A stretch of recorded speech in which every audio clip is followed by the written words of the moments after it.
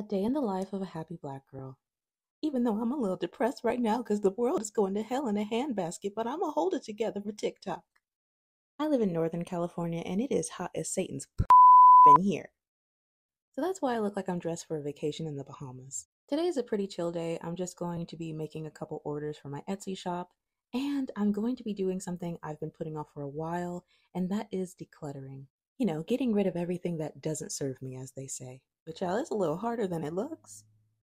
Honestly, I thought it would look like this, but it's actually starting to look a lot more like this. But I'm doing my best. Decluttering went well enough, and I'm probably going to have to go back through a couple times. And it's crazy how much I've held on to over the years. Stuff from old boyfriends, stuff from my past. It's time to let it go. After that, I got over to my orders, and OMG, it's so much fun to create jewelry for people. Like, I for real came up with an idea in my head, and now someone in the world is going to be wearing something that I made. It's magical. Stuff like this honestly gives me so much joy when I'm feeling a little down because the world has lost its damn mind. Not to mention it's hot.